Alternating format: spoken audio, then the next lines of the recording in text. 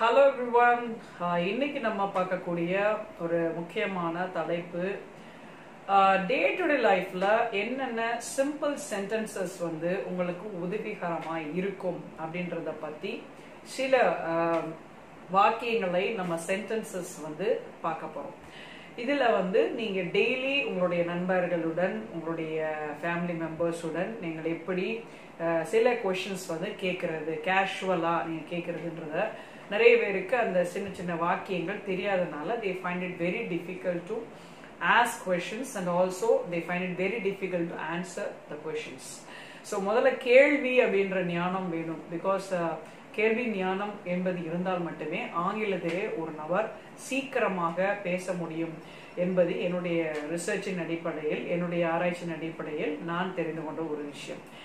இப்ப பாருங்க, உங்களுக்கு நான் சில இது கொடுக்குறேன். இதை நீங்க உங்களுடைய கேஷுவல் லைஃப்ல நீங்க எப்படி கேஷுவலா பேசுறீங்களோ தமிழ்ல அது மாதிரி இங்கிலீஷ்ல நீங்க கேட்டு பாருங்க. ரொம்ப இந்த 50 sentences வந்து definitely it will be more helpful for you. Let's move on. நம்ம உள்ளுக்குள்ள போய் இந்த கிளாஸஸ் என்னன்றது பார்ப்போம், அந்த என்ன சென்டென்சஸ் பார்ப்போம். சரிங்களா? ஓகே, ஃப்ரேஸ் இது எல்லாமே ஃப்ரேஸ்ன்னு சொல்லுவாங்க. அதாவது இது ஒரு வாக்கியங்கள் அப்படின்றத காட்டிலும் சின்ன சின்ன ஃப்ரேசஸ் வந்து நம்ம லேர்ன் பண்றோம் அப்படின்றத நீங்க மைண்ட்ல வச்சுட்டு படிங்க. ஃபர்ஸ்ட் திங் வந்து இப்போ வந்து நீங்க ரொம்ப தாமதமா ஒரு இடத்துக்கு போயிட்டீங்க அப்படின்னா நீங்க என்ன சொல்லலாம் அப்படின்னா, I am sorry for being so late அப்படின்னு சொல்லலாம். I am sorry for being so late அப்படின்னு நீங்க சொல்லலாம். அப்படின்னா நான் தாமதமாய் வந்ததற்கு மிகவும் மன்னிக்கவும் அப்படின்னு நம்ம கேட்கிறோம் தமிழ்ல. சரி, அதே சூழ்நிலை நிறைய விஷயங்கள் நம்ம பார்ப்போம். அடுத்த விஷயம் என்ன அப்படின்னா, நீங்க ஒரு பார்ட்டி நீங்க அரேஞ்ச் பண்ணிருக்கீங்க. அந்த பார்ட்டிக்கு உங்களுடைய முக்கியமான ஒரு ஃபேமிலி மெம்பரை இன்வைட் பண்ண மறந்துட்டீங்க. ஒரு நெய்பரையோ அல்லது ரிலேட்டிவையோ நீங்க இன்வைட் பண்ண மறந்துட்டீங்க அப்படின்னா எப்படி நீங்க அவங்ககிட்ட வந்து ஒரு எக்ஸ்கியூஸோ சாரி கேட்கறது எப்படி கேட்பீங்க ஒரு சென்டென்ஸ்ல? ஸோ எப்படி சொல்லலாம் அப்படின்னா, I am really sorry I did not invite you to the party. ரொம்ப சிம்பிள் தான். I am really sorry I did not invite you to the party அப்படின்னு சொன்னாலே போதும். இதை நான் உங்களுக்கு நான் மேல டெக்ஸ்டிங்ல வந்துகிட்டே இருக்கும், நீங்க கோ த்ரூ பண்ணுங்க. இப்படி நீங்க ஐ எம் ரியலி சாரி இப்படி சொல்லி நீங்க நிறைய கொஸ்டின்ஸ் நீங்க சென்டென்சஸ் வந்து ஃபார்ம் பண்ணிட்டே இருக்கலாம். I'm really sorry for using your mobile phone for a long time. ரொம்ப நேரம் உங்க போனை யூஸ் பண்ணதுக்கு மன்னிச்சுக்கங்க அப்படின்னு கூட சொல்லலாம். ஏதாவது ஒவ்வொரு சிச்சுவேஷனுக்கு தகுந்த மாதிரி நீங்க அந்த ஐம் ரியலி சாரி ஃபார் போட்டு நீங்க அந்த பீயிங் பதிலாக நீங்க நிறைய ஜெரண்ட் அங்க யூஸ் பண்ணி நீங்க நிறைய நீங்க ப்ராக்டிஸ் பண்ணிக்கலாம். சரிங்களா? அடுத்தது பாருங்க, டு ஹியர் சம்ஒன்ஸ் ஒப்பீனியன். சிலருடைய ஆலோசனைகளை கேட்கும் பொழுது நம்ம எப்படி அவங்களுடைய என்ன மாதிரி கேள்விகள் நம்ம கேட்க முடியும் அப்படின்றத பார்ப்போம். எப்படி கேட்கலாம் அப்படின்னா, what to you think about this topic அப்படின்னு கேட்கலாம். இப்போ I am not sure if we should paint the room yellow or blue அப்படின்னா, நான் எனக்கு வந்து எனக்கு ஷோரா எனக்கு தெரியல, நான் வந்து பெயிண்ட் வந்து yellow கலரா இல்ல ப்ளூ கலரா அப்படின்னா, வாட் யூ திங்க், நீங்க என்ன நினைக்கிறீங்க, yellow கலரா ப்ளூ கலரா அப்படின்னு சொல்லி getting opinion from someone else அப்படின்ற ஒரு பட்சத்துல நம்ம இந்த சென்டென்ஸ் இந்த கொஸ்டின் வந்து மேக் பண்றோம். எப்படி கேட்கிறோம், I am not sure if we should paint yellow or blue அப்படின்னா அதுக்கு அடுத்து சொல்றோம் what you think about this அப்படின்னு கேட்கிறோம். அப்படின்னா நீங்க இதை பத்தி என்ன நினைக்கிறீங்க, உங்களுடைய ஆலோசனை என்ன அப்படின்றது. ஸோ இதுக்கு நீங்க என்ன பண்ணலாம், ஐம் நாட் ஷியோர்ன்றதை வச்சு நீங்க நிறைய கான்செப்ட் மேக் பண்ணிக்கங்க. I'm not sure if we should go to Pothys R Chennai silks. Chennai silks போகணுமா இல்ல போத்தீஸ்க்கு போகணுமான்றதுக்கு எனக்கு ஷியோரா தெரியல. வாட் யூ திங்க், நீங்க என்ன நினைக்கிறீங்க அதை சொல்லுங்க, அது ஓகே அப்படின்னு நம்ம அங்கேயே போவோம். ஓகே, இப்போ வந்து நம்ம வந்து ஒரு எக்ஸாம்பிளுக்கு இப்போ ஒரு ஐடியா வந்து ஒருத்தவங்களுக்கு பிடிச்சிருக்கு. சரியா? அப்ப பிடிச்சிருக்கு அப்படின்னா அதை எப்படி நீங்க அப்ரிஷியேட் பண்ணுவீங்க? எப்படி சொல்ல, ஒருத்தர் ஐடியா சொல்றாரு, அவருடைய ஐடியாவை நீங்க எப்படி அப்ரிஷியேட் பண்ணுவீங்க? அது எப்படி சொல்றது பாருங்க, தட் சவுண்ட்ஸ் கிரேட் அப்படின்னு சொல்லலாம், இல்ல தட் சவுண்ட்ஸ் ஃபேண்டாஸ்டிக். நீங்க அந்த இடத்துல அட்ஜெக்டிவ் மாத்தி மாத்தி போட்டு பிராக்டிஸ் பண்ணிக்கங்க. That sounds great, awesome. So இந்த மாதிரி நிறைய அட்ஜெக்டிவ்ஸ் போட்டு நீங்க that sounds great, that sounds awesome, that sounds fantastic, that sounds great அப்படின்னு சொல்லி நீங்க நிறைய கொடுக்கலாம். இதை நீங்க பிராக்டிஸ் பண்ணுங்க. அடுத்து பாருங்க, இப்போ வந்து ஒரு விஷயம் உங்களுக்கு சரியா கேட்கல, கிளாஸ்ல எடுத்துட்டு இருக்காங்க, நீங்க சரியா கவனிக்கல, ஒருவேளை கேட்கல, அவங்க சொல்ற வாய்ஸ் வந்து ரொம்ப லோவா இருந்தாலும் கேட்கல, நீங்க எப்படி கேட்பீங்க? Could you please could you please repeat the thing again? திருப்பி அதை ரிப்பீட் பண்ண முடியுமா? Could you please repeat it? அப்படின்னு கேட்கலாம். Could you please talk slower? அப்படின்னு கேட்கலாம். talk slower அப்படின்னா மெதுவா பேச முடியுமா? நீங்க பேசுறது ரொம்ப ஸ்பீடா இருக்கு, என்னால புரிஞ்சுக்க முடியல அப்படி கேட்கலாம். இந்த மாதிரி நீங்க சென்டென்சஸ் வந்து மேக் பண்ணுங்க. இப்போ நீங்க குழப்பத்துல இருக்கிறீங்க, ஒருத்தவங்க சொல்றாங்க, அந்த அவங்க சேட் பண்ணிட்டே வரும்போது குழப்பத்துல இருக்கீங்க. அப்ப நீங்க அவங்ககிட்ட என்ன கேட்பீங்க? ஒரு இதை சொல்றாங்க, புரியல உங்களுக்கு. அப்ப ஒருவேளை புரிஞ்சுக்காம ஒரு மிஸ் அண்டர்ஸ்டாண்டிங் இதுன்னு எப்படி அனுப்பியிருக்காங்க அப்படி யோசிக்கும் பொழுது நம்ம என்ன மாதிரி கேட்போம்? வாட் யூ மீன் அப்படின்னு கேட்போம். நீங்க டெக்ஸ்டிங்ல வந்து நீங்க மெசேஜ் பண்றீங்க அப்படின்னும் போது அந்த இடத்துல you sometimes you may think in that way. So what you mean by the what you mean, நீங்க என்ன நினைக்கிறீங்க, என்ன நினைச்சு அனுப்பியிருக்கீங்க, வாட் யூ மீன் அப்படின்னு எனக்கு புரியல. வாட் யூ மீன் அப்படின்னா என்ன நினைச்சு அனுப்பியிருக்கீங்க, என்ன மீனிங்ல இதை அனுப்பிச்சிருக்கீங்க. So when you got confused about the sentence or the information or whatever may be, யார் உங்களுக்கு அதை அனுப்பினாலும் அதை நீங்க எப்படி ரியாக்ட் பண்றீங்க அப்படின்றது தான் இது. வாட் யூ மீன் அப்படின்னு சொல்லுது, என்னது புரியல, நீங்க சொல்றது என்ன புரியல, நீங்க திருப்பி சொல்லுங்க, அதை எக்ஸ்பிளைன் பண்ணுங்க அப்படின்னு அர்த்தம். அடுத்து வந்து ஒரு நபரை நீங்க முதல் முறையா சந்திக்கிறீங்க, அவங்கள பார்த்து என்ன கேட்கறது? நைஸ் டு மீட் யூ அப்படிங்க கை கொடுத்துட்டு நைஸ் டு மீட் யூ அப்படின்னு சொன்னாங்க. அவங்க வந்து nice to meet you two அப்படின்னு சொல்லுவாங்க. அவங்க வந்து பதிலுக்கு உங்களுக்கு அது சொல்லுவாங்க. ஸோ அதே மாதிரி பார்த்தீங்கன்னா ஹவு டு யூ டூ அப்படின்னு கேட்கலாம். நீங்கள் ஹவ் ஆர் யூன்னு கேட்குறது, ஹவு டு யூ டூ அப்படின்னு கேட்கலாம். இப்போ வந்து நீங்கள் அந்த நைஸ் டு மீட் யூன்றது எதுக்கு போடணும்னா only for the first meeting. முதல் முறையாக ஒரு நபரை சந்திக்கிறீங்கன்னா அதுக்கு நீங்கள் போடுங்க. ரெண்டாவது முறை சந்திக்கிறீங்க அப்படின்னா திருப்பி மீட் போட முடியாது. மீட்னா சந்திப்பு. ஸோ இதை நீங்கள் ரெண்டாவது முறை ஒரு நபரை பார்க்குறீங்க அப்படின்னா நைஸ் டு சி யூ அப்படின்னு சொல்லலாம். அவங்க நைஸ் டு சி அகேன், மறுமுறை உங்களை பார்ப்பதிலே மிக்க மகிழ்ச்சி அப்படின்னு சொல்லலாம். ஸோ இந்த மாதிரி சில கான்செப்ட்ஸ் வந்து நீங்கள் புரிஞ்சு வச்சுக்கோங்க. அடுத்தது பாருங்க 10th ஒன்று, what you like to two in your free time. இது வந்து நார்மலாக வந்து நம்ம இன்டர்வியூ ஸ்கில்ல கேட்பாங்க. So what you like to two touring your free time, in your free time, இந்த மாதிரி நிறைய கேள்விகள் கேட்டது உண்டு. இல்லைன்னா how to you spend your time அப்படின்னு கேட்கலாம். ஸோ இந்த மாதிரி நிறைய வித்தியாசமான கோணங்கள்ல நம்ம கேள்விகள் கேட்கலாம். அது நீங்கள் இது ஜென்ரல் தெரிஞ்ச விஷயம் தான் எல்லாருக்கும், அதனால வந்து நோ இஷ்யூ. அடுத்தது போகும். இப்போ அடுத்தது பாருங்களேன், இப்போ ஒருத்தர் வந்து உங்களுக்காட்டி ஒரு நண்பரோ அல்லது ஒரு சகோதரியோ உங்களுக்கு வெயிட் பண்ணிட்டு இருக்காங்க. அப்போ நீங்கள் உடனே ஃபோனில் என்ன சொல்லுவீங்க?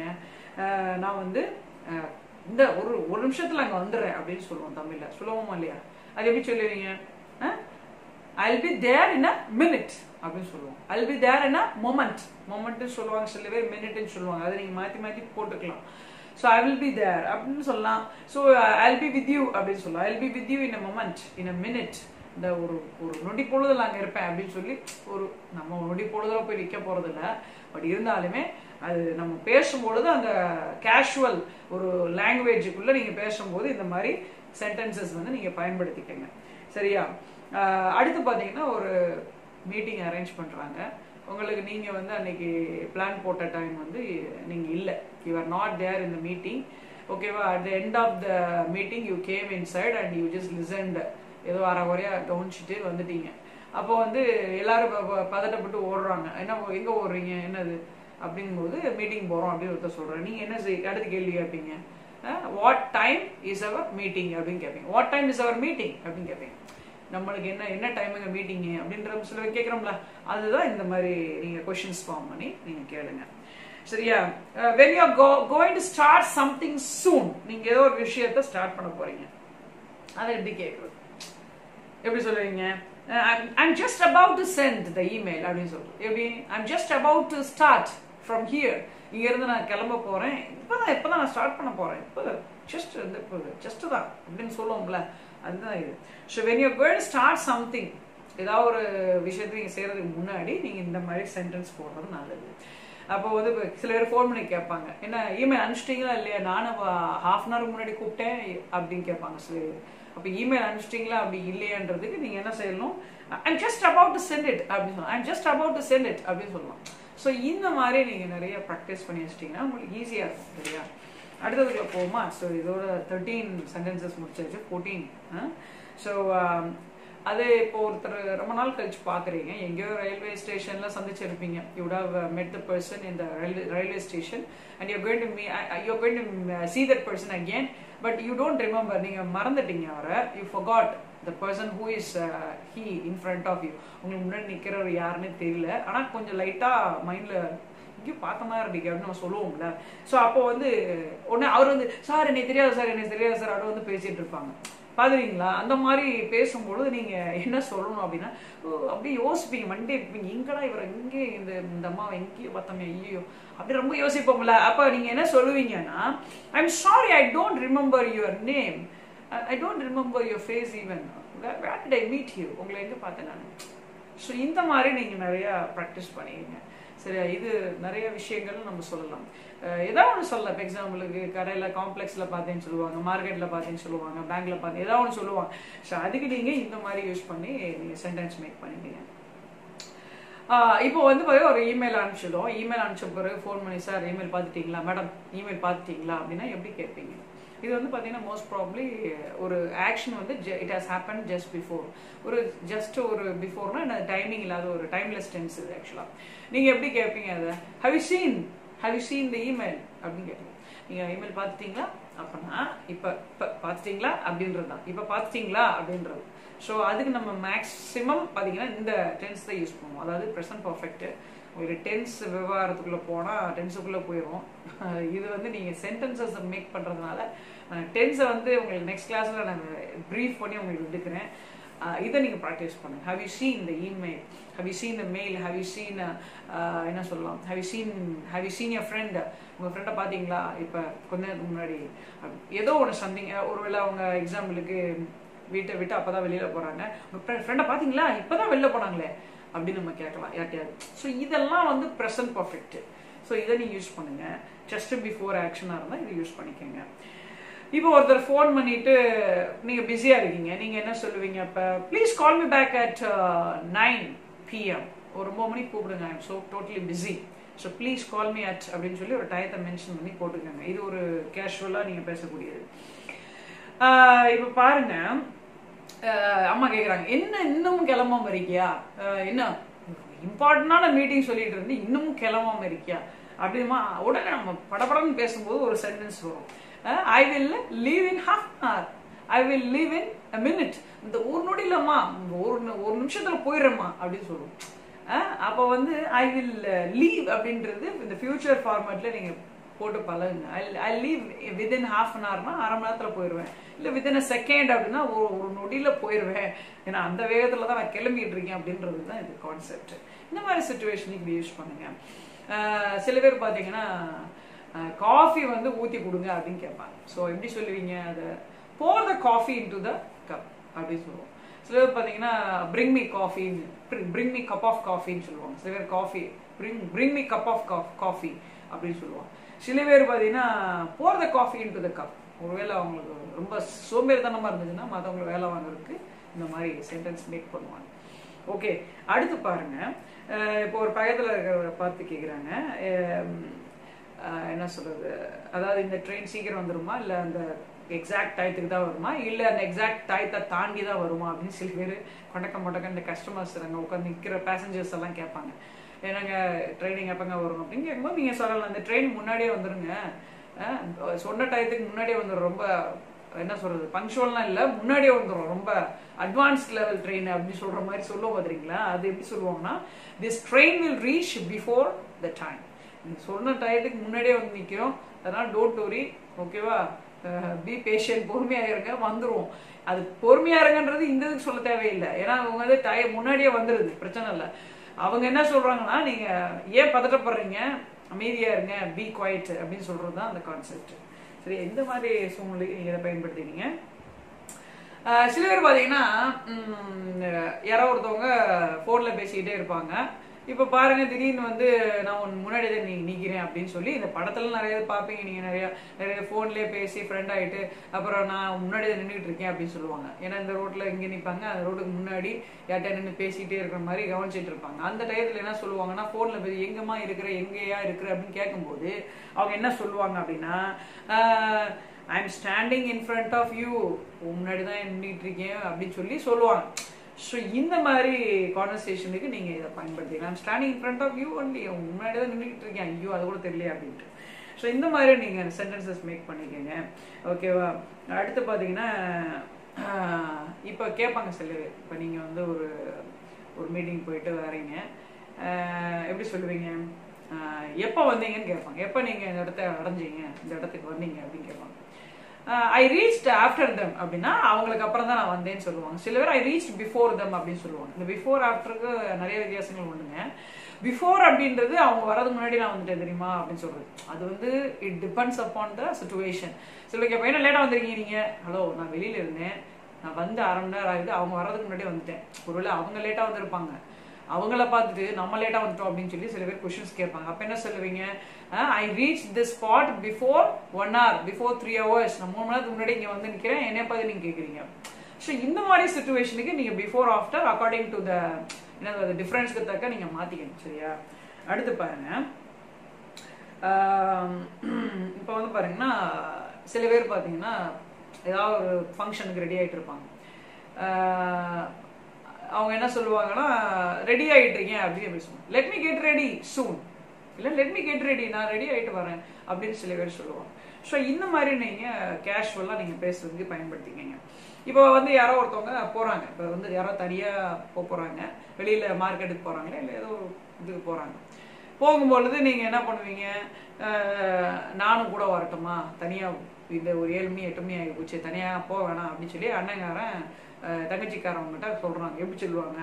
மே கம் நீ யூ, மே கம் நீ யூ அப்படின்னா நான் உன்னோட சேர்ந்து வரவா தங்கச்சி, தனியாக போகிற, நான் கூட சேர்ந்து வரேன் அப்படின்னு சொல்கிறேன். ஸோ இந்த மாதிரி நீங்கள் என்ன செய்யுங்க, try to make some sentences. அடுத்து இப்போ வந்து பார்த்தீங்கன்னா ஒரு பார்ட்டிக்கு போகும்போது கேட்பாங்க, உன் ஃப்ரெண்டு வரானா, அப்படி உன் ஃப்ரெண்டு வருவானா அப்படின்னு கேட்போம். வருவானா அப்படின்றது கேட்போம். சில பேர் கேட்பாங்க, இஸ் யர் ஃப்ரெண்ட் கம்மிங், உன் ஃப்ரெண்டு வந்துட்டு இருக்கானா அப்படின்றது. இது வந்து உன் ஃப்ரெண்டு வருவாரா, அதை நீங்கள் வந்து இஸ் யர் ஃப்ரெண்ட் கம்மிங்னா ஃப்ரெண்டு வந்துகிட்டு இருக்காரான்றது வேற, உன் ஃப்ரெண்டு வருவாரான்றது வேற, 2 விஷயம் இருக்குது. அதில் எப்படி யூஸ் பண்ணா, will your friend come, will your friend also, will your friend also come, இது கரெக்டாக இருக்கா பாருங்க. அந்த ஆல் சொல்றது வில் யுவர் ஃப்ரெண்ட் கம், உன்னுடைய நண்பர் வருவாரா அப்படின்னு நம்ம கேட்குறோம். Will your friend come, okay. இது வந்து பார்த்தீங்கன்னா இஸ் யுவர் ஃப்ரெண்ட் கம்மிங், உன் ஃப்ரெண்ட் வந்துட்டு இருக்காரா, இது வந்து 2 டிஃப்ரென்ஸு. வில்லுனா இனிமேல் வருவாரா அப்படின்னு கேட்கறது, இஸ் யுவர் ஃப்ரெண்ட் கம்மிங் அப்படின்னா வந்துட்டு இருக்காரா அப்படின்னு அர்த்தம். ஸோ இது என்ன வித்தியாசம் அப்படின்னா, is your friend கம்மிங்னா on the வேல வந்துட்டு இருக்காருன்னு அர்த்தம். வில் கம்னா இனிமேல் தான் வரப்போறாரு, அதாவது அவர் வருவார், இப்போ வந்துகிட்டு இருக்குல்ல, வருவார், அவ்வளோதான் அந்த கான்செப்ட். அது ஃபியூச்சர், இது வந்து லைவ் டென்ஸ், இது ப்ரெசன்ட் டென்ஸ். இதை 2 போட்டு கன்ஃபியூஸ் பண்ணிக்கூடாது, மெஸ் பண்ணிடுறாங்க. அடுத்து பாருங்க, ஒரு டைரக்ஷன் கேட்குறீங்க, ஒருத்தவங்கள்ட்ட வந்து வழி கேட்குறீங்க. எப்படி கேட்பீங்க? Excuse me, to you know where this shop is அப்படின்னு. வேர் திஸ் ஷாப் இஸ், இந்த கடை எங்கே இருக்குன்னு உங்களுக்கு தெரியுமா? நீங்கள் அதில் எங்கே என்ன வேணால் மாற்றி போட்டுக்கலாம். To you know where this complex is, to you know where this என்ன சொல்றது, புதுசாக போத்தீஸ் தெரியல, வேர் திஸ் போத்தீஸ் இஸ் அப்படின்னு கேட்கலாம். So excuse me, to you know where this Pothys is. So இந்த போத்தீஸ் எங்கே இருக்குன்னு கொஞ்சம் சொல்ல முடியுமா அப்படின்னு, தெரியுமா உங்களுக்கு அப்படின்னு கேட்குறேன். ஸோ அடுத்து பாருங்க, சில பேர் இப்படி கேட்பாங்க, அதாவது தெரியாதவங்க இப்படி கேட்பாங்க. சில பேர் எப்படி கேட்பாங்கன்னா, எந்த வழியில் போனால் நம்ம அந்த இலக்கை அடைய முடியும் அப்படின்னு கேட்பாங்க. சில பேர் பார்த்தீங்கன்னா போத்தீஸ் போகிறா இருந்தாலும் சென்னை சில்க்ஸ் போகிறா இருந்தாலும் எங்க நல்ல ஒரு பெஸ்ட் ரூட்டு சொல்லுங்கள், அந்த ரூட்டில் போனால் சீக்கிரம் போய் சேர முடியும், கார் போகிறதுக்கு ஈஸியாக இருக்கும் அப்படின்னு சொல்லுவாங்க. சரி, அது எப்படி சொல்கிறது? What is the best way to get to the accurate, I mean get to the spot. அந்த ஸ்பாட்டுக்கு நான் போகிறதுல எனக்கு எது best way, the best root, can you tell அப்படிங்க, can you tell the best root அப்படின்றது அது வேற. அது வந்து what is the best root அப்படின்றது எந்த பெஸ்ட் ரூட்டு அப்படின்னு சொல்லி கேள்வி கேட்குறது. ஸோ இந்த மாதிரி கேளுங்க. சரியா? அடுத்து வந்து சில பேர் பார்த்தீங்கன்னா சோகமாக கிளாஸில் உட்காந்துருப்பாங்க. என்னடா சோகமாக உட்காந்துருக்கலை, எல்லாம் உனக்கு எல்லாமே நல்லா இருக்கா, ஏன் இப்படி உட்காந்துருக்கு அப்படின்னு நம்ம கேட்போம். எல்லாம் சரியா இருக்கா? நம்ம தமிழ்ல கேட்கும்போது அது நல்லா இருக்காதா, ஆங்கிலத்தை கேட்டீங்கன்னா நல்லா இருக்கும். இஸ் எவ்ரிதிங் ஆல் ரைட், எல்லாம் சரியா இருக்கா, ஏன் ஒரு மாதிரி இருக்க இன்னைக்கு, இஸ் எவ்ரிதிங் ஆல் ரைட் அப்படின்னு கேட்கும். ஸோ இந்த மாதிரி நீங்க கேள்விகள் கேளுங்க. இஸ் எவ்ரிதிங் ஆல் ரைட் சொல்லி யாராவது சோகமா உட்காந்துருந்தாங்க, இல்லை ஏதோ ஒரு டல்லா உட்காந்துருக்காங்கன்னா கேள்வி கேளுங்க. சரியா? இப்ப ஒருவேளை யாராவது அந்த பொண்ணையோ பையனையோ கோவப்படுத்தி சண்டை போட்டு உட்கார வச்சிருக்காங்க, அதனாலதான் இஸ் எவ்ரிதிங் ஆல் ரைட் சொல்லி நண்பர் கேட்கிறாரு. இப்போ வந்து என்ன ஒரு கெஸ்ட் பண்ணி, இவரா ஒரு கெஸ்ட் பண்ணி என்ன கேட்கிறாரு, அந்த பொண்ணு தான் உன்னை கோவப்படுத்தினாலா அப்படின்னு கேட்கறது. எப்படி கேட்கறது? இதை வந்து பாத்தீங்கன்னா he made her, இது வந்து கேள்வியை கேட்டா did she make you angry, did she make you angry னா உன்னை கோவப்படுத்தினாலா அப்படிங்கிறது. இல்லைன்னா டைரக்டா நீங்க வந்து she might have done that. இந்த வேலை அவ தான் செஞ்சிருப்பா, உன்னை கோபப்படுத்தியிருப்பா. புரியுதா உங்களுக்கு? she might have made you angry. புரியுதா? உன்னை கோபப்படுத்துறது இவ்வளோதான் இருப்பா, கண்டிப்பாக இவ்வளோதான் இருப்பா அப்படின்னு நம்ம சொல்றது. ஸோ இந்த மாதிரி நிறைய தான் நீங்கள் யூஸ் பண்ணிக்கங்க. அதே மாதிரி பார்த்தீங்கன்னா அவங்க லாஸ்ட்டில் சொல்லுவாங்க, அதெல்லாம் இல்லை, யாரும் என்னை வந்து கோவம்லாம் படுத்தலை, காலையிலேருந்து எனக்கு மூடு சரியில்லை அப்படின்னு சொல்லி அந்த பொண்ணு சொல்கிறாங்க. எப்படி சொல்லுவாங்க? I have been in a bad mood all day. அப்படின்னா என்னது? இந்த நாள் முழு, இந்த ஹோல் டே, இந்த நாள் முழுவதும் ஐ ஹவ் பீன் என்ன சொல்லுது? I have been in a bad mood. I have been in a bad mood all day or the whole day. அப்படி சொல்லுவோம். ஸோ இந்த மாதிரி நீங்கள் நிறைய ப்ராக்டிஸ் கொடுங்க, சரியா? அடுத்து பாருங்க, இன்னைக்கு பார்த்தீங்கன்னா ஒரு டல்லாக இருக்கிறதுக்கு நம்ம ஒரு ஃப்ரேஸ் யூஸ் பண்ணுவோம். You seem a little blue அப்படின்னு என்னது? Today you seem a little blue today. You seem a little blue today அப்படின்னு என்ன அர்த்தம்? நிறைய பேர் சொல்லுவாங்க அப்படி. இப்போ பார்த்தீங்கன்னா நிறைய பேர் இந்த ப்ளூ அப்படின்ற கலர் வந்து நிறைய காம்பினேஷன் உள்ளது தான். அது என்னன்னா அந்த கோமா இருக்கிறவங்க அப்படின்றது ஒரு கான்செப்டை வந்து காமிக்கிறது தான். பாருங்க, இப்போ வந்து பார்த்தீங்கன்னா ஏதோ வறுமையில கஷ்டப்பட்டு வந்துட்டாங்க உங்கள் நண்பர் யாரோ ஒருத்தவங்க, ரொம்ப நாள் கழிச்சு பார்க்குறீங்க. அப்போது கேட்போம், உங்கள் துக்க கதைகள் சொன்ன அந்த பிரச்சனைகள் எல்லாம் கேட்கும்பொழுது ரொம்ப வருத்தப்பட்டு கேட்பீங்க. அப்போ நீ வாழ்றதுக்கு இப்போ என்ன செய்கிற அப்படிங்க, என்ன செய்கிற, இப்போ வாழ்றதுக்கு என்ன செய்கிற, அப்புறம் சாப்பாடுக்கு என்ன செய்கிற அப்படின்னு நம்ம கேட்போம்ல. ஸோ அது எப்படி கேட்குறது அப்படின்னா, what do you do for living?